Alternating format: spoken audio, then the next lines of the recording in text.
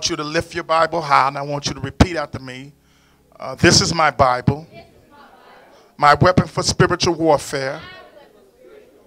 It's sharper than a two-edged sword, and I'm not afraid to use it. Amen, amen. Turn with me to Matthew Gospel, chapter number 24. And I want to look at one verse, and I'm going to deal with one word. How about that? Matthew chapter 24, verse number 13. Matthew chapter number 24, verse number 13. I want to deal with one verse.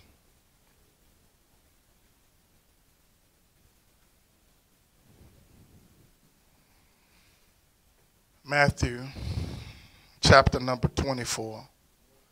And I want to look at verse number 13. When you have it, so praise the Lord. Amen. Matthew chapter number 24, verse number 13. And it reads, "But he that shall endure unto the end, the same shall be saved." But he that shall endure unto the end, the same shall be saved. One translation said, the one who endures.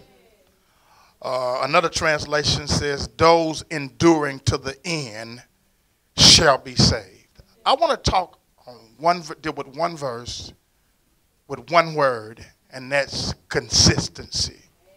Consistency. Amen. I want to deal with consistency. Amen. You may be seated in the presence of the Lord.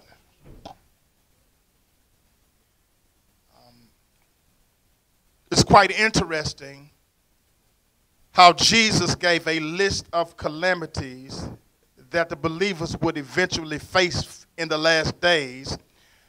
And he goes on to say, but he that shall endure unto the end, the same shall be saved. Oftentimes, we don't even realize how important it is to be consistent. But we must understand that when it comes to God, God is very adamant about his people being consistent. In other words, in fact, as you read throughout the Word of God, you will find out how being inconsistent really displeases God. If you ever want to put a frown on God's face, be inconsistent. Inconsistency displeases God. Now, first of all, I need you to understand inconsistency is a real bad character flaw. And that's why God don't like it, because it doesn't reflect the character nor the nature of God. The Bible said that we are made in the image and the likeness of him. That's what the Bible said in Genesis 1:26. And it said, and God said, let us make man in our image and after our likeness. Now we must understand something. The purpose of God making us after his image and his likeness is so that we as his people would reflect his nature and his character within the earth realm. So that is the reason why he said he is making us in his image and his likeness, because he wants us to reflect his nature and his character within the earth realm. As a people, we need to understand that inconsistency is not who he is. I want to say this again. Inconsistency is not who God is. It is not in his nature. It is not in his character. And nor is it in his will for us to operate in inconsistency. I need you to understand something. The fact that God hand this upon you is when consistency is shown in your life. I want to say something. If you want to know if the hand of God is really upon somebody, just look at the consistency that is on their life. I'm going to tell you right now, I came here to preach this morning. I'm telling you right now, oh my God. If you want to know that the hand of God is upon an individual, just watch their life. Watch how consistent they are when God is calling them to do a thing. Amen. When God is calling you and he's calling you to a thing, the gates of hell cannot prevail against you. It's nobody going to stop you. It's nobody going to change your mind, because there's something about you that's showing God that God's hand is upon you. I'm going to tell you right now. I'm going to show you when you look at David's life. David's report was, see, David lived a consistent life before God. And the report that David had was in 1 Samuel chapter 17, verse number 34. David had a report. He said, when a lion or a bear came and carried off a sheep from the flock, he said, I went after it, struck it, and rescued the sheep from its mouth. If it attacked me, I took it by its mane, struck it, and killed it. I have killed a lion and a bear, and this uncircumcised Philistine will be like one of them, because he has challenged the army of the living God. Then he went on to say, and David added, the Lord who saved me from the lion and the bear will save me from this Philistine. And go, Saul told David, and may the Lord be with you. That's what he told me. He said, go on, handle this giant, and may God be with you. I want you to understand something, that consistency is the evidence of your faith in God. Oh my God, y'all need to watch. Check it now. Consistency is the evidence that you have faith in God. And watch this now. On the other side of this thing, inconsistency is the evidence that you are in doubt. Let me say this again. Consistency is the evidence of your faith in God. Inconsistency is the evidence that you are in doubt. Watch this now. Inconsistency prevents you from entering into God's divine objective for your life. I'm going to say it again. Inconsistency, because y'all ain't hearing me, I got to get a little bit louder then.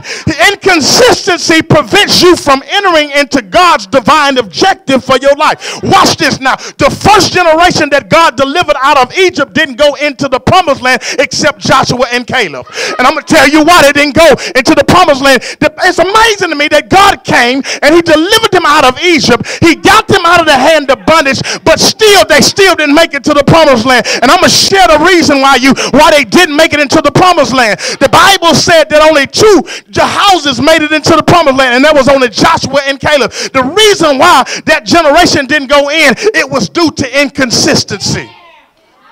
There was an inconsistency. Inconsistency robs you from God's divine objective for your life. Listen, God wants to bring all of us into something. I'm going to tell you right now, each and every one of you, God have a plan for your life. He want to bring each and every one of us into something. But you must understand something. You will never get there if you are being inconsistent. You will never get to where God desires you to be if you're an inconsistent person. Let me share something with you. From the moment that God delivered them unto the brink of the promised land, the first generation that God delivered out of Egypt showed inconsistent behavior. I mean, here God comes to honor the cries of the people. So they want to be delivered from the hand of their oppressors. So God raises up Moses, raise him up, send them back to a people, deliver these people, and all they got for God is inconsistency. Let me share what I'm talking about. Exodus chapter number 14, verse number 11. While they was at the Red Sea, God ain't even delivered them already, and they already complaining. He delivered them. He done got them out of the hands of the Egyptians, bring them to the Red Sea, and they already showing inconsistent behavior. Let's go to Exodus chapter number 14, verse number 11. Exodus 14, verse number 11. For time's sake, I'm going to go ahead and read. They said to Moses, did you bring us out into the desert to die because there was no graves in Egypt? Look what you have done by bringing us out of Egypt. Didn't we tell you in Egypt, leave us alone? Let us go on serving the Egyptians. It would have been better for us to serve the Egyptians than to die in the desert. And when you look at that now, he hadn't delivered them a day yet. They already showing inconsistent behavior. Now watch this now. Peep the scenario. Now 3 days later in Exodus chapter 15, verse number 24, here they go again showing inconsistent behavior. Exodus 15 and 24, he said the people complained about Moses by asking, what are we supposed to drink? Moses cried out unto the Lord, and the Lord showed him a piece of wood. He threw it into the water, and the water became sweet. There the Lord set down laws and rules for them to live by, and there he tested them. Now, it's amazing to me. Now, God just brings them out of the promised land, and they're complaining that they're going to die at the Red Sea. 3 days later, they're complaining that they ain't got no water to drink. Guess what? And 42 days later, in Exodus chapter number 16, here they go complaining again. In Exodus 16 and 2, it said, in the desert, the whole community complained about Moses and Aaron. The Israelites said to them, if only the Lord had let us die in Egypt. There we set by our pots of meat and ate all the food we wanted. You brought us out into the desert to let us starve to death. Now listen, all this complaining, all this inconsistent behavior piled up in front of the Lord to the point that they complained all the way to Numbers chapter 14, verse number 21. All this complaining, and all they did was inconsistent behavior. Look what they said in Numbers 14 and 21. And God said, I'm through with them now. I'm done with them. God said, I'm going to show you what inconsistent behavior will get you. This is what he says in Numbers 14 and 21. But as I live and as the glory of the Lord fills the whole earth, I solemnly swear that none of these people who saw my glory, the miraculous signs I did in Egypt and in the desert, will see the land which I promised their ancestors. They have tested me now 10 times. And refuse to obey me. None of those who treat me with contempt will see it. God said, now that whole generation that I brought out, Moses, they ain't going to see the promised land. They not going to see it because they only operated in contempt against me. Now, I want you to understand something, that God has no pleasure in inconsistent people. He has no pleasure in inconsistent people. God takes pleasure in his people who are only consistent. I want to show you something. Let's go to Hebrews chapter number 10, verse number 35. I'm going to work y'all this morning.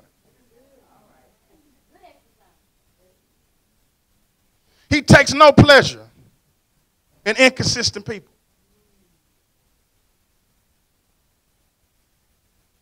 But he only takes pleasure in people who are consistent. Hebrews 10 and 35. Look what I want you to read. I want you to catch it.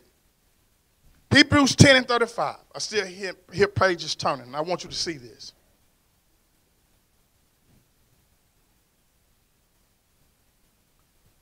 Hebrews 10 and 35, and it reads, verse number 35. 10, verse number 35. It said, therefore do not cast away your confidence, which have great reward. For you have need of endurance, so that after you have done the will of God, you may receive the promise. For yet a little while, and he who is coming will come and will not tarry. Now the just shall live by faith, but anyone draws back, my soul has no pleasure in him. Y'all reading that? He said, my soul have no pleasure in him. Write this down. I need you to write this down for those who are taking notes. Instability is the product of inconsistency. Say this again. Instability is the product of inconsistency. And watch this now. I'm going to give you something else to write down. Prosperity is the product of consistency. Listen to me. Instability is the product of inconsistency. Prosperity is the product of consistency. Watch this now. Unstable people are inconsistent in character. When you find somebody that's inconsistent, they are unstable in character. Unstable people are inconsistent in character. Let's go to James. I'm going to show you what I'm talking about. Let's go to James chapter number 1. And this is why God have a problem with people who are inconsistent in character. If you are inconsistent with God, God said, I have a problem with it. Because when you are inconsistent in the eyes of God, you are a wish-washy individual. And God don't really deal with wish-washy individual. Either you're going to be with me or you're not. But if you're not with me, then I ain't got nothing for you. James chapter 1, verse number 6. This is what he said. James 1 and 6. But let him ask in faith, not wavering, for he that wavereth is like a wave of the sea driven with the wind and tossed. For let not that man think that he shall receive anything of the Lord. A double-minded man is unstable, not in some, but in all of his ways. One translation said, when you ask for something, don't have any doubt. A person who have doubt is like a wave that is blown by the wind and tossed by the sea. A person who has doubt shouldn't expect to receive anything from the Lord. He said, because a person who has doubt is thinking about two different things at the same time and can't make up his mind about anything. So when you are unstable, you are operating in two different spirits, and you are double-minded, and you can't make your mind up about anything. So God have an issue with that. See, an inconsistent person doesn't live by solid principles. So when you find an inconsistent person, just know he or she do not live by solid principles. But when you find a consistent person, they operate or they live by solid principles. See, because they know the importance of operating by solid principles. You know, and our solid principles should be the Word of God. But unfortunately, everybody don't live by these solid principles because an inconsistent person don't live by solid principles. But a consistent person operate or live by solid principles. So people who are consistent in a particular area of their life always prosper. So when you see somebody that's good in a particular area of their life, they're going to always prosper. The reason why they're going to always, because here's the thing, prosperity is the product of consistency. I'm going to break this down. Prosperity is the reward of hard work. It's the aftermath of your personal labor. Prosperity is the condition of enjoying great wealth, success, or good fortune. In other words, it's the result of, it is the consequence of you staying committed to a thing, which brings you success. All right. Consistency produces a great reward. That's why you want to be consistent. Because consistency produces a great reward. Going back to Hebrews 10 and 35. I want you to see what I'm talking about. I'm going to kind of bring it out now. Hebrews 10 and 35. In this portion of Scripture, it talks about holding fast to your faith in God. It talks about the importance of being consistent. Check it out now. This is what it says. Hebrews 10 and 35. Because I want you to look at it again. It said, cast not away therefore your confidence, which have great repentance of reward. One translation said, don't lose your confidence. It will bring you a great reward. Another translation said, you will be richly rewarded. That was, you will be richly rewarded. He said, now go on to verse number 36. For ye have need of patience, that after ye have done the will of God, you might receive the promise. I'm going to say it again. And another translation said, you must be patient. After you have done what God wants, you will get what he promised you. Oh my God, I'm going to say this again. This is why a lot of people get upset with God. I'm going to break it down in a nutshell. They get upset with God because they want the blessing, but don't want to go through what it takes to get the blessing. See, to get the real blessing of God, it requires work. Listen, the blessing or the reward doesn't come until you have done the will of God. That's what the writer said. It don't come till after you have done the will of God. So that's what he says here. It's after you have done the will of God, you may receive the promise. We're living in a time where most people lack consistency. They lack drive. They lack tenacity. They lack consistency. And you will never receive a reward from God operating in inconsistent behavior. You can look for the reward. You can pray all day and pray all night. But God said it will not manifest if you are operating in inconsistent behavior. And I think most people are born, listen to me now, I think when I think about the whole dynamics of what I'm preaching, I think most people are born with the potential to be great.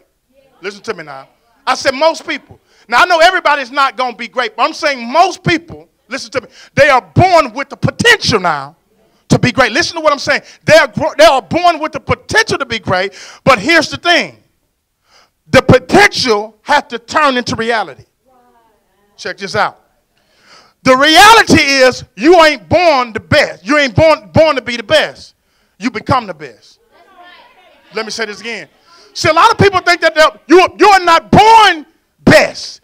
You become the best. And I think a lot of people don't understand that. See, God allows adversities, trials, and challenges to turn the potential into reality. I'm going to say it again. The reason why some of us, and all of us must go through trials, all of us must go through adversity, all of us have to go through challenges because it turns. What the goals of the trials, the challenges, and the adversities is to turn that potential into reality. Oh, watch this now. See, and this is why God wants us to be consistent, because consistency is so important in the eyes of God, because consistency turns potential into reality. Check this out. Consistency turns potential into reality. In other words, God allowed, watch this now, the lion and the bear to systematically to come into David's life. And I don't know who this is for. Some of you, there's things in your life and you don't know where they came from, but God systematically allowed them to come in your life for a reason and for a season in your life. Because the reason why he allowed whatever it may be to come into your life is he was trying to change the potential, turn that potential into reality. See, here's the thing. See, God systematically allowed that lion, systematically allowed the bear to come into David's life because he was turning the potential into reality. In other words, the lion and the bear only showed the potential of David's greatness. Oh my God, the lion and the bear only showed the potential of his greatness. So a lot of times some of the stuff that you are going through is showing the potential of your greatness. But baby, you ain't there yet.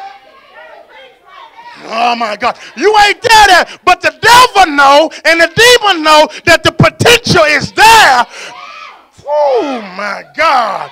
But you don't know it yet. You don't know that the potential is there. The only thing you're looking at is the trial, the adversities, the disadvantage that you are going through. But you don't know that God's systematically allowing you to go through it because there's some potential in you that he's trying to turn into reality. Because I created you with the potential to be great.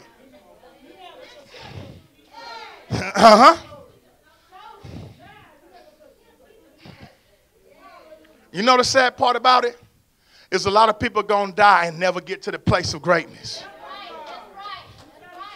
But you was born with the potential though to be that great thing that God is calling you to be. Now he was born. The lion, the bear, only showed the potential of David's greatness, but the reality of David's greatness, watch this now, was shown when David killed the giant. Listen, the reality, here's where the potential turned into reality. The moment that David killed Goliath, the whole earth knew that David was great.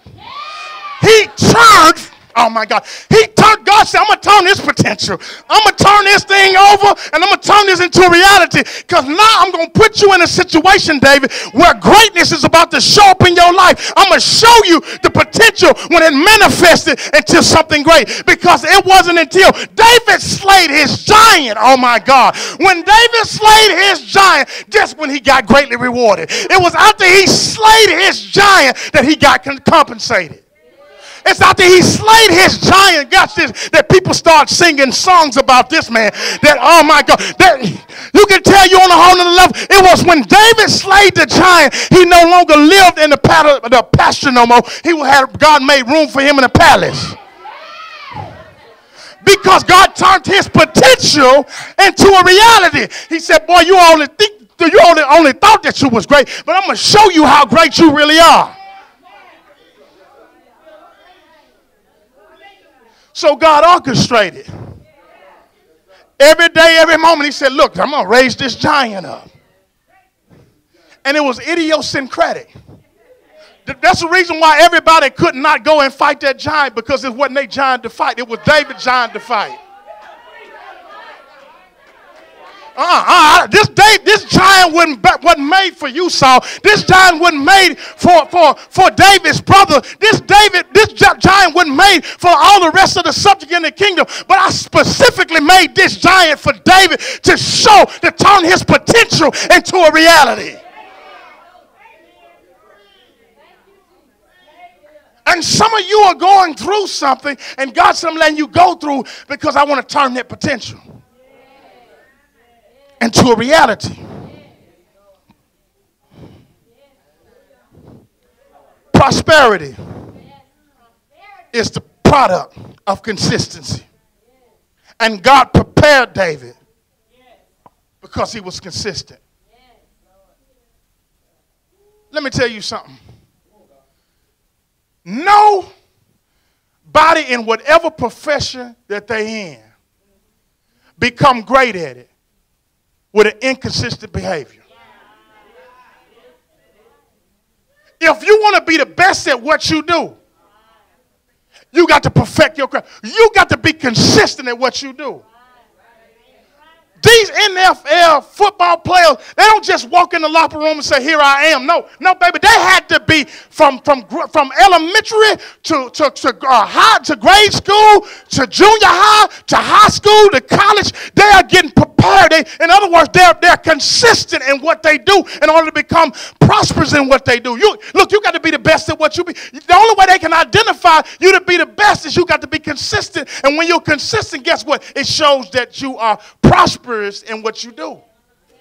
You're successful, because a lot of people giving prosperity a bad name, and that's what it's not about. You got to understand what prosperity is. It's being successful at what you do. I don't know about you. I want to be successful.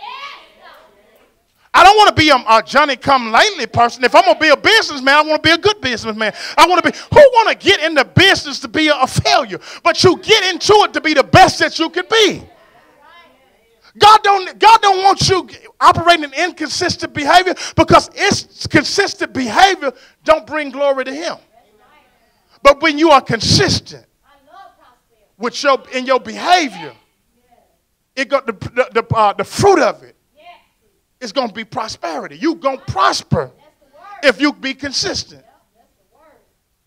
I don't know nobody that keep going to school, graduate, going from level to level, and don't get a diploma. Something wrong if you don't get a diploma, and it shows that you went from grade school to first grade to second grade to third grade.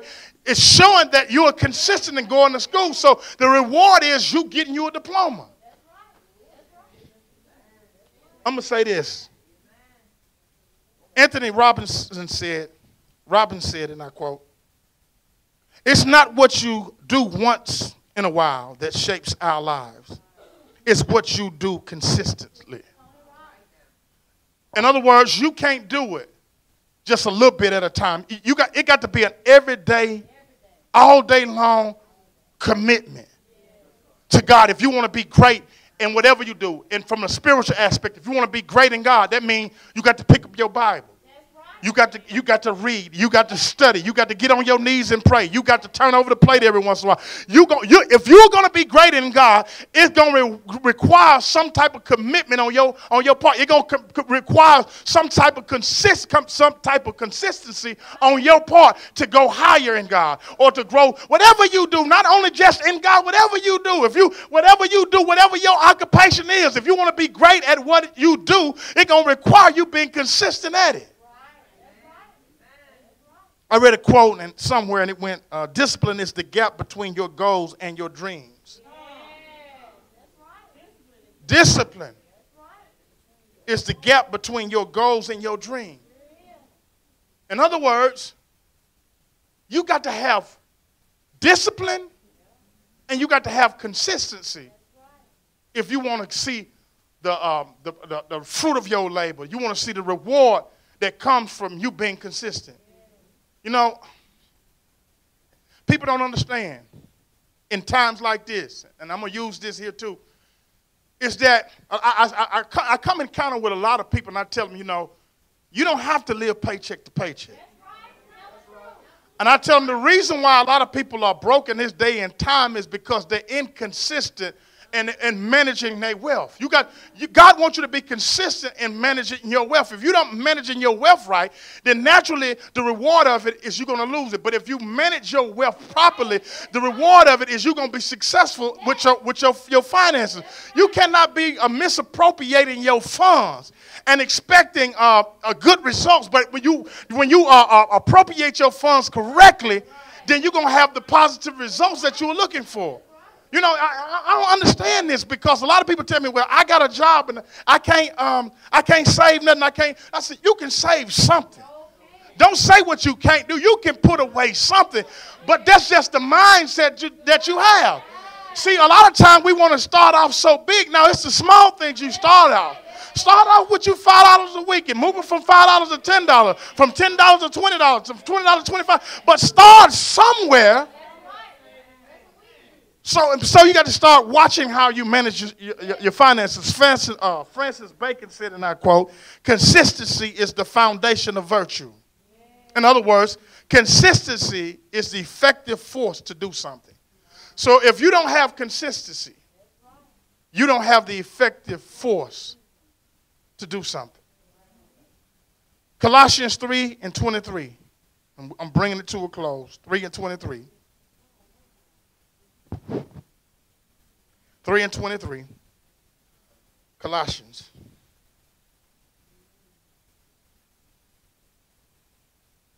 God wants us to be consistent people. So we need to be consistent in whatever we do.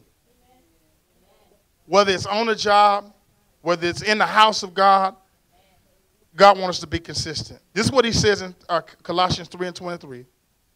And whatever you do, do it heartily, as to the Lord and not to men. Amen. Look what he says. He said, whatever you do, do it heartily, as to the Lord and not unto men. And that's why I said when you're consistent, let me say, not unto men. That means whatever you're doing in life, don't look at man. Look at God.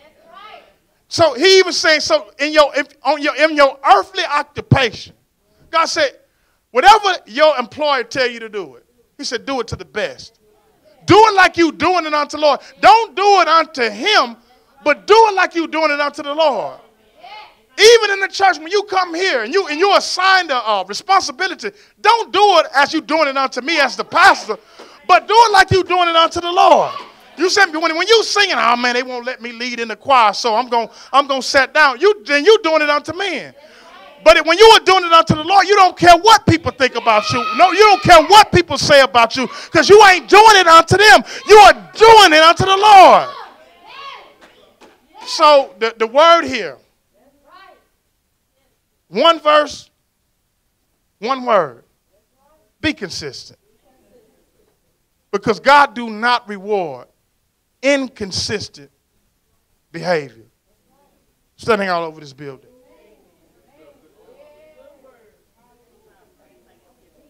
He do not reward inconsistent behavior.